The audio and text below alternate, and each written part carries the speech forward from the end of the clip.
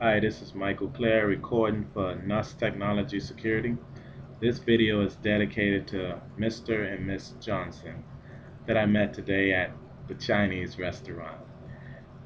They were saying that they was having problems with their laptop not being able to connect to the internet through their wireless router at home, but their phones are able to connect and other network devices are able to connect wirelessly at their home except this one laptop. They also told me that whenever they take the laptop to different places that has hotspots, they're able to connect with the laptop.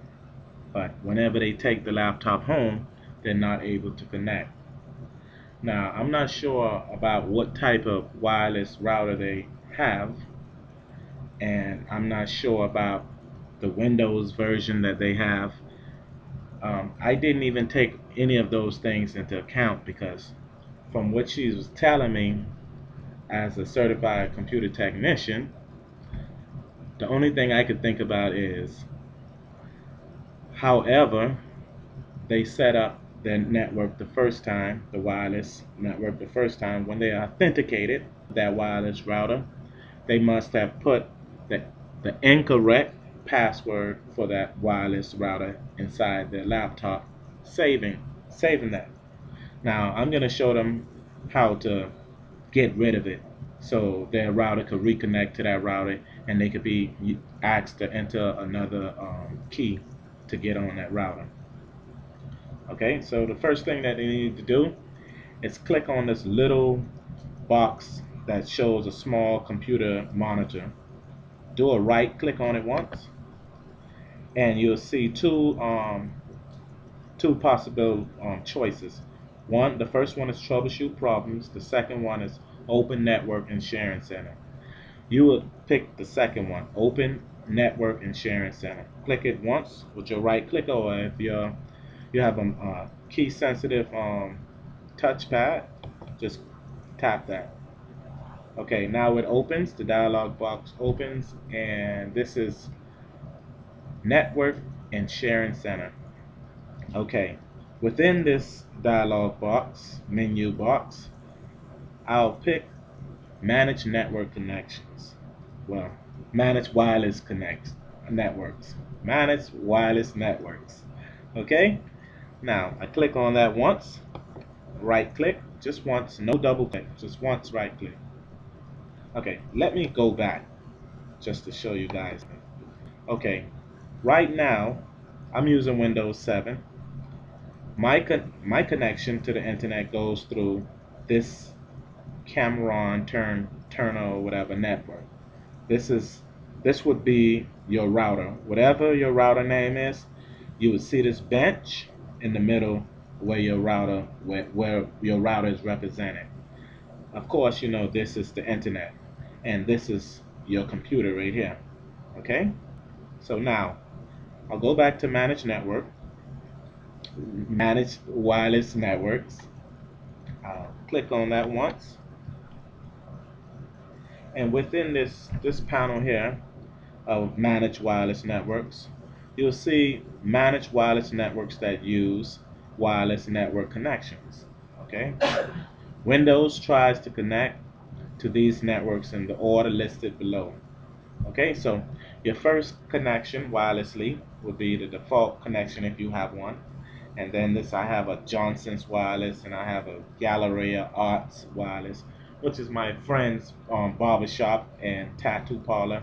He does excellent work there, I must say. Okay, enough of that advertisement. Okay, so now this is my network right here. Okay, this is the router that I'm connected to. All of these will be the router names or the access point names. Now what I'm gonna do is, because I don't even know who Johnson's Wireless is. I probably forgot, but they're using WAP2. Okay, I'm gonna forget this wireless connection. I'm gonna delete it. All of them are using WAP2 for authentication and encryption. So what I'll do is I'll click here, remove. So this would the Johnsons. Oh, this one is named Johnson's. Isn't that ironic? Okay, I would disconnect the Johnsons. They would have to know the name of their router and disconnect the Johnsons if they have the Johnsons by clicking remove. Click it just once, right click, and then it's gonna, a dialog box is gonna pop up where it says manage wireless networks and say, are you sure you want to remove this network? If you remove it, you cannot, well, can't connect to it anymore unless you create a new profile. Now, it's telling you this. Are you sure? Because you got to be sure, because you're going to have to reconnect, and then you're going to have to put in your, because it's using WAP2, you're going to have to put in your password, and you might have not know it or whatever may be the case. Now, so in the case of Mr. and Miss Johnson, you want to forget this wireless router. So there's removed off of my properties page and my wireless devices and routers. Now, I will close that out, and then possibly, if that was the only wireless device, wireless router showing up in that properties page, your little computer radar icon should start going in a little circle searching for wireless networks. And when it finds a wireless network, what you're going to do is you're going to click on it and try to add it. Or what you can do, if you don't know how to click on it and add it, just click on troubleshoot. And the troubleshooter will pop up. I'm going to click on it once. The troubleshooter will pop up and it'll start running and saying, hey, do you want to connect to this and that? And you connect to this and that. But this and that will, oh, let me close this because I don't want that running. Or what they can do, they could go right back to this. Well, I had it open already. I hope troubleshooter stopped running because I don't want to lose my connection. So I'll do a right click once again, and I go to Open Network Sharing Center. And to connect, this is what they should do.